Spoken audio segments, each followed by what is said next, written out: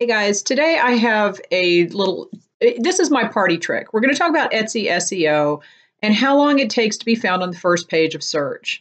I can be found on the first page of search in 5 minutes if you're looking at the right search term and the competition is low enough.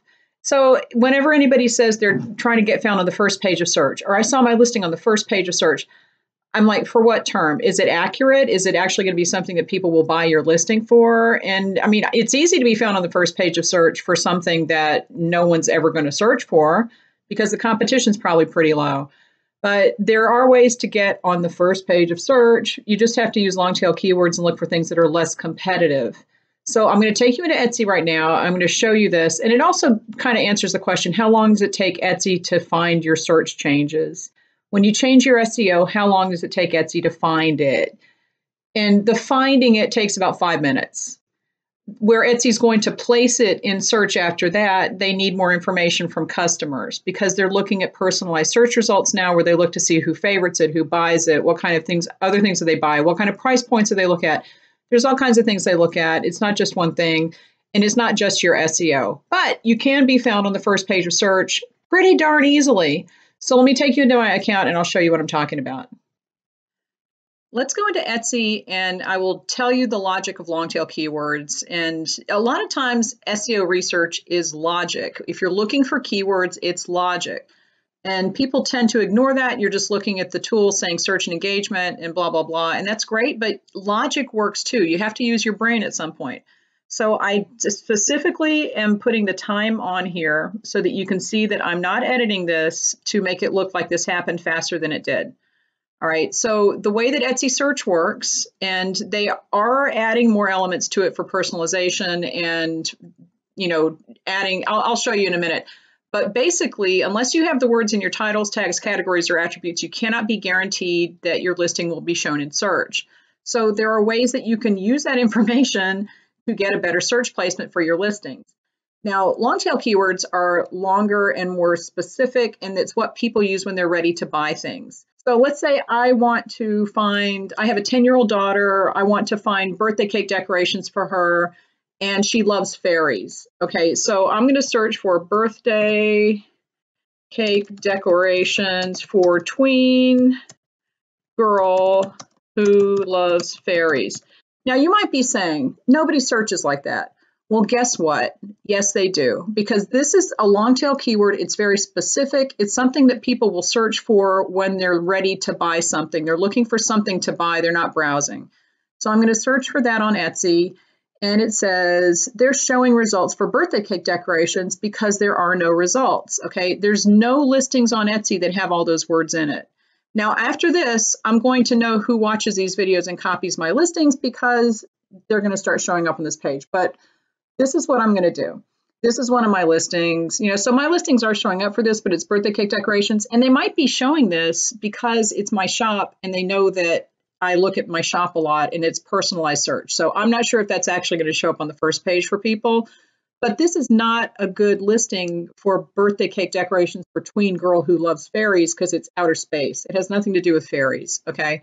This is for a 40-year-old. I'm assuming you can personalize the age and stuff, but none of this is really about fairies at all. So if someone comes and searches for this, they're going to say, this isn't really what I'm looking for. So what I'm going to do, I'm going to open another window and let me go to Etsy. Okay, let me look for my shop, and I'm not going to edit this because I want you guys to see this in real time. And this is the cake that I'm looking at. Okay, now this cake is a birthday cake decoration set, and it has a fairy on it. This would be 100% appropriate for a tween girl who loves fairies for her birthday cake. So it's an accurate description, and I am going to put this in here now. So let's edit this listing. And let me see, the search was birthday cake decorations for tween girl who loves fairies. So all of those words need to be in my listing if I'm going to be found for that.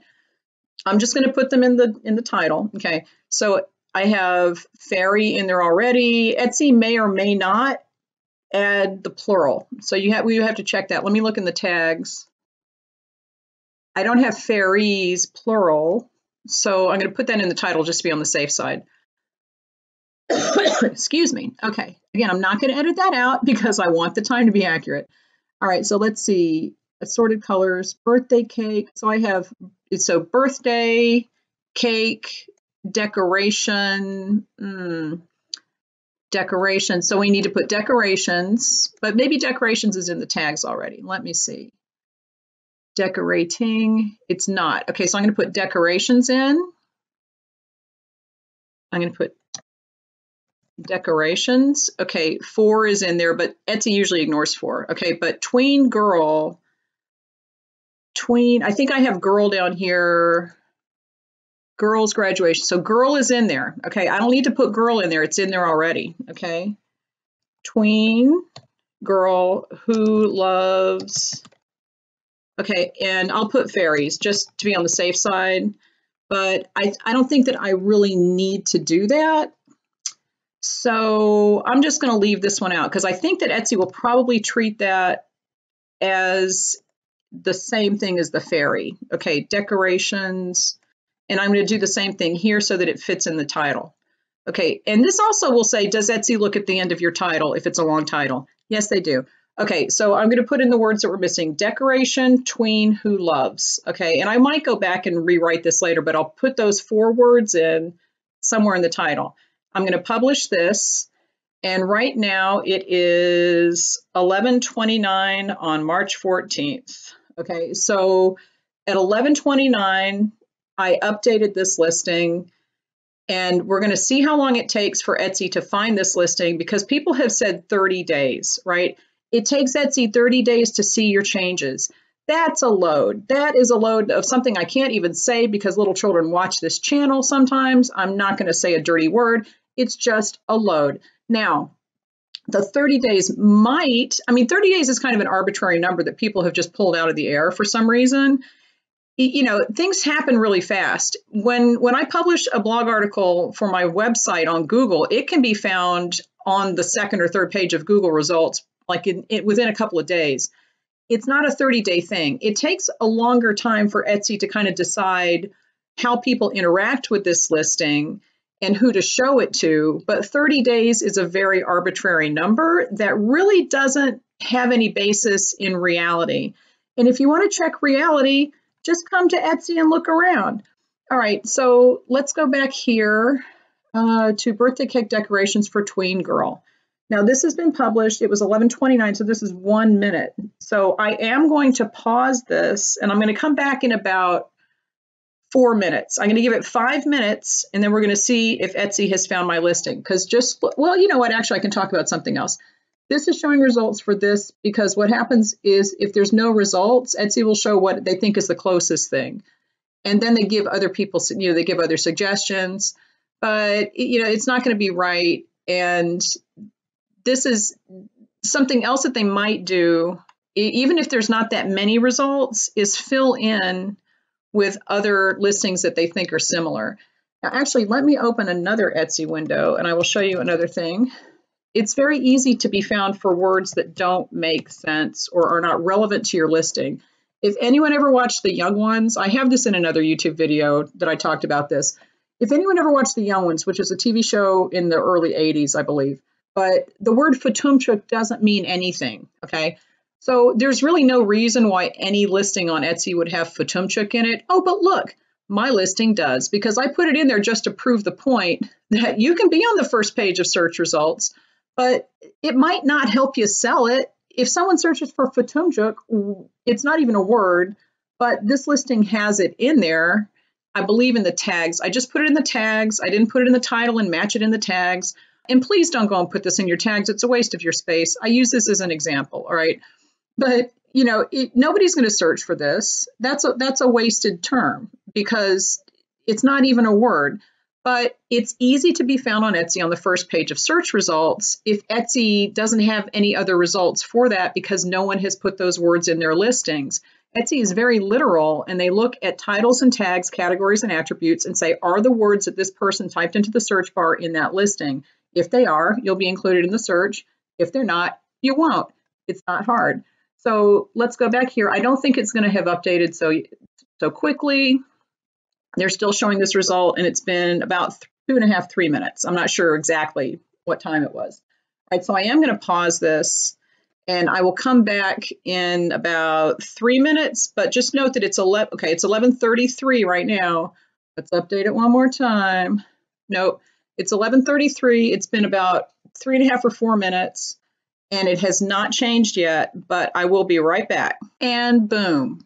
Okay, so it is now 11:39. That was 10 minutes. When I did this earlier today, it only took about 6 minutes. So it took a little longer, but Etsy found my listing for the search birthday cake decorations for tween girl who loves fairies in about 10 minutes. And what happens is when you have all of the words in your title tags, categories, or attributes, it doesn't have to be in all the places, it's going to find your listing for this search and it's going to match it up and show it. And if there are no other listings on Etsy that have those words, you're going to be the only one. Or if there are very few competing listings, you're going to be one of very few listings and the chances of being on the first page are very good. So guess what? I'm on the first page for birthday cake decorations for tween girl who loves fairies. And it took 10 minutes. I will interrupt you right now. If you thought that was a good party trick, give this video a thumbs up. It helps my channel. I appreciate it. And let's get back to the situation. And I want to look at the listing again because what happens with long tail keywords and very low competition, the lower the competition, the less the word order matches. And that's what you need to understand about long tail keywords. And I think a lot of people get really stuck on the idea that you have to be found for a long tail keyword that is in that exact word order. And that is not how search engines work. And the reason that I sound so worked up about this is that it drives me crazy. But when people say, I want to be on the first page of search results on Etsy, I say, for what term? Because for some things, it's a lot easier than for others. If you want to learn more about my methods of SEO, which are very effective, as you can see, you can join my eShop Success Program, which you can apply to join the descriptions in the video. I also have a webinar replay that I did. It was 3.5 hours long. It's about using different search engines and Etsy search engine and blah, blah, blah to find good keywords on Etsy. It's one of the ways that I find keywords. It's not the only way. I use Marmalade. But in this webinar, I didn't go to Marmalade at all, and it just about killed me, but I didn't. So you can sign up for that. The link is in the description also. And join my public Facebook group. There's a good resource right there. I will talk to you guys later, and I will see you over in the Facebook group.